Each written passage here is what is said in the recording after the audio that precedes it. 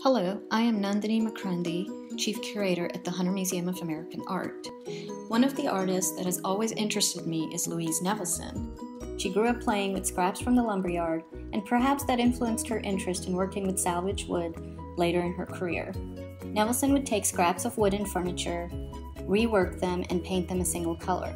She would then assemble them into boxes of various sizes, often stacking them in different forms, sometimes making a standalone piece, or a wall, or even rooms that you can walk inside of.